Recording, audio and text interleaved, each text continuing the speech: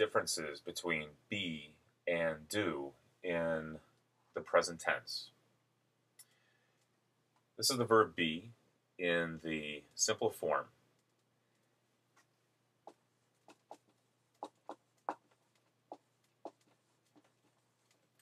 And this is the verb be in the present tense form.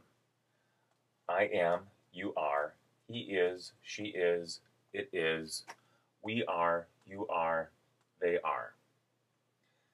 To make the verb negative, you add not. I am not, you are not, he is not. And of course, these can be contracted. You could say, I'm not, you aren't, he isn't, she isn't, it isn't, we aren't, you aren't, and they aren't.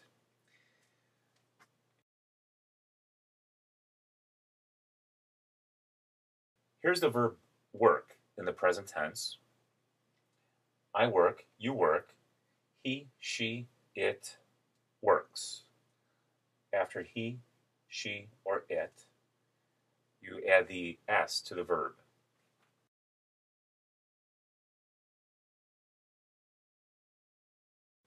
In the plural, we work, you work, and they work.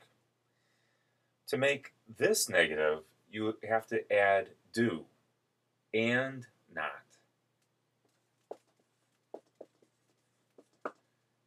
I do not work. Or you can use the contraction don't. I don't work. You don't work. He, she, or it have to use does. So you say does not work or doesn't work. He doesn't work.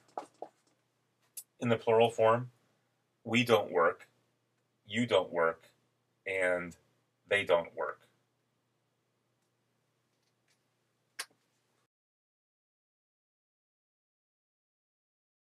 To make a question, the verb goes first. In this case, I is the subject, and here's the verb be. Am I a teacher? Here's the verb be and the subject. Are you a student? Here's the verb, and here's the subject. In this case, with work, to make the question, you must use the helping verb do. Do, in this case, is a helping verb. Sometimes do is a main verb, but with the verb work, in the present tense, you use do to make a question. If the subject is you, do you work? Question mark.